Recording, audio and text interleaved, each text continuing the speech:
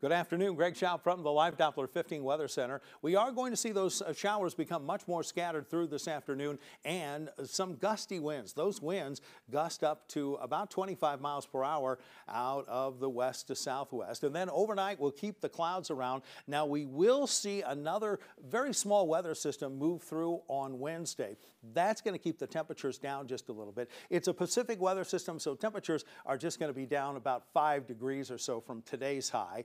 And then as we head towards the end of the day Wednesday and towards Thanksgiving, boy, just in time for us to draw out a very nice picture for Thanksgiving. Temperatures up to 50 degrees under mostly sunny skies. Let's take a look at that forecast then.